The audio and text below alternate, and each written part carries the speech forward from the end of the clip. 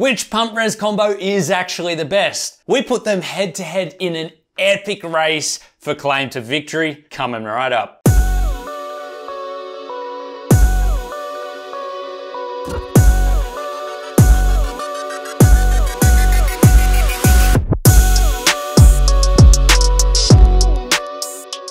G'day guys, my name is Corey and I run the Designs by IFR YouTube channel. In today's video, we are putting different companies' pump res combos on the line to test which ultimately is the best for your water cooling loop. You guys are absolutely gonna love this, so go ahead for me and hit that subscribe button. We will be testing a number of D5 pumps and we also threw in a DDC pump into the mix to see how it compares. We'll be setting up a big loop run in various forms which not only test the flow rate, but also the head pressure that these pumps are able to produce. The first loop that we will be testing is mainly for flow rate. It's going to be a simple long straight run and we will be timing each of these to see which is able to push the liquid out to the end the fastest. Now all three of our D5 pumps actually run at 4800 RPM, but the big thing here is how much liquid can they move in liters per hour. Now the Bitspower DDC didn't actually have any specs online, however the Corsair pump right here, according to its specs, can push 800 liters per hour, making it technically the worst performing out of the three D5 pumps. Next we have the Thermaltake Pacific PR-22 coming in at 1135 liters per hour. Lastly, we have the EKWB Kinetic coming in at a whopping 1500 liters per hour, making it the clear standout in the specs.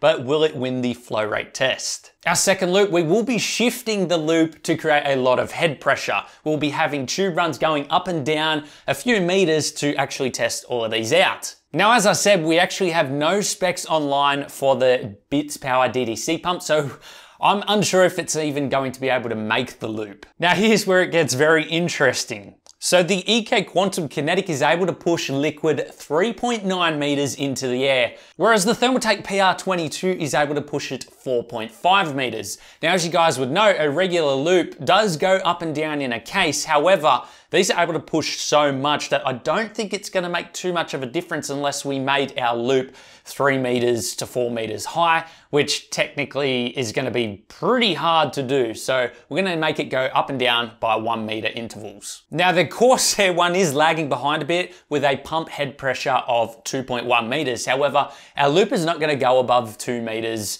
so it should be able to make the loop. For our third and final test, we want the ultimate of both situations, flow rate and head pressure. So we are going to reshape the loop to make the tubes only go up to roughly 400 millimeters at max, because if you look at a normal PC water cooling loop, the tubes will only vary about that much. So this really is the ultimate test. Who do you think would win? I want your predictions down in the comments before you watch the video, and then we'll see if you were right in the end. I'm quite interested to see if technical specs do actually come out on top. It's a beautiful day here in Sydney, Australia. Sun is shining, birds are chirping, my dog is whining, and the grass is looking greener than ever thanks to our new sprinkler. The first course is set up and has been tested to add a few drops of liquid into the loop to make it fair for all contestants. The Bitspower DDC will be our first tester. The timer will start as soon as we see liquid peer through the fitting and will end once the first bit of liquid drains out of the end. I will be getting the times in post-process, so my lousy reaction time plays no part in this. Each pump res combo will be disconnected and reconnected to the same loop for a fair battle. I will start the pump cycling and then open the valve to begin.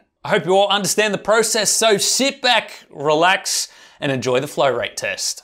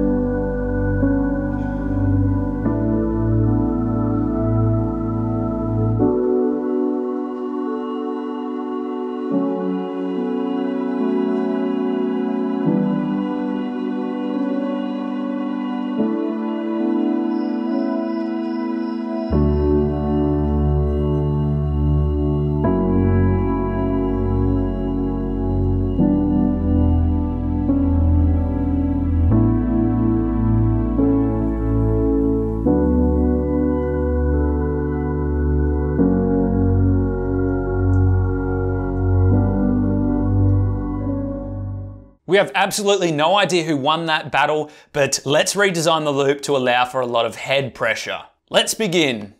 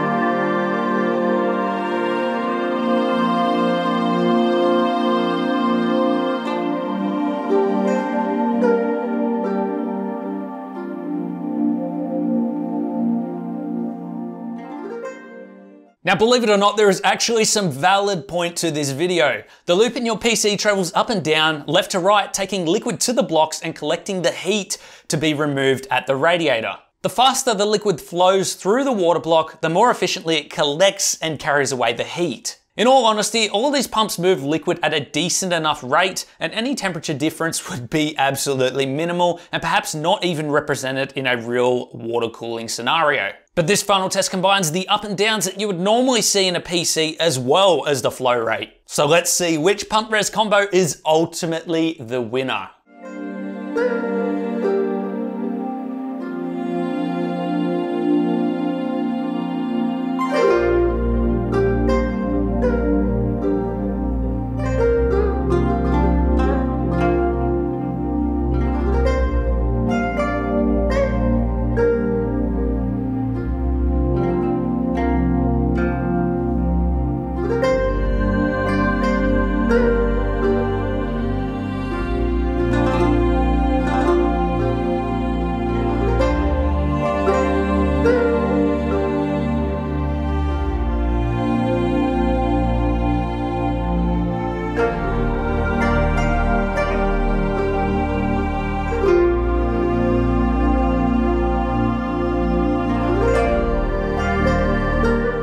With all of the tests concluded, we actually got some pretty interesting results. It was actually the complete opposite of what I was expecting myself, but sitting down and thinking about it a bit more actually made a lot of sense. Now, DDC pumps are fantastic and known to have a lot of head pressure. However, once you start adding in resistances and ups and downs and everything like that, it seems to slow it down quite a lot. D5 pumps thrive at pushing a large volume of water. So with all of that push power behind it, the resistance is minimal. And in fact, the force behind the water helps to drive the water ahead faster. So let's actually take a look at the graph and the patterns that we experienced. The Bitspower DDC achieved 0.57 seconds in the straight run with no gravity playing a factor.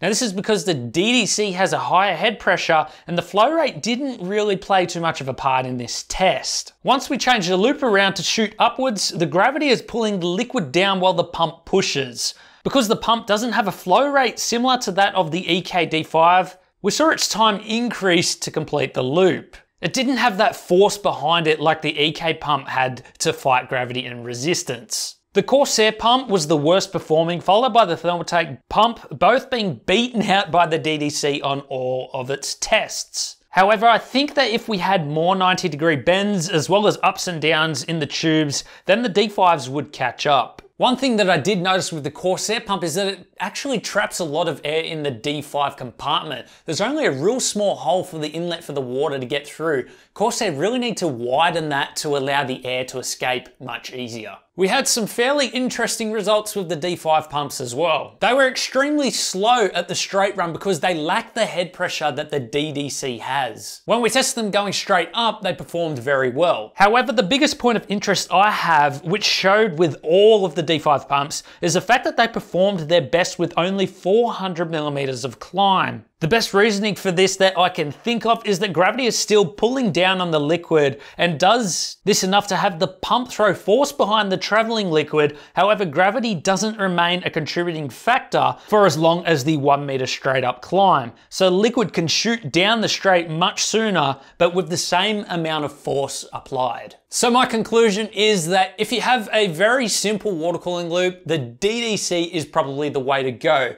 It actually traveled twice as fast as second place in the complete straight run. If you do have a more complicated loop, then the EKWB Kinetic is probably the best choice for you to choose. Now, in saying that the D5's performed pretty bad in the simple straight run, the EK Kinetic actually did twice as well, if not better, than the other two D5 pumps in the straight run. So this pump is a beast, and if anyone wants to get something like this for an all-rounder, this is definitely the pump to get. Anyway guys, that concludes this video. I hope you all learnt something today. Certainly not the usual video that we do, but I would like to hear your thoughts down in the comments below. Did you guess correctly as to which would be the clear winner? Obviously the straight run was the DDC, and for everything else was the EKWB. Let me know if you guys guessed correctly, and I'll be down in the comments to check those out. If you would like to support us, it is greatly appreciated. The Patreon link and YouTube member link is down in the description below.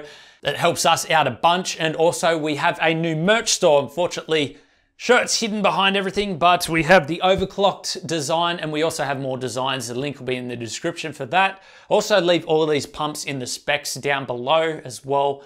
You can go check those out if you're interested in purchasing any of these pumps. Check out more videos on the channel. We've got lots of custom PCs reviews, modding tutorials, liquid cooling guides, and much more. And we'll see you all in the next one.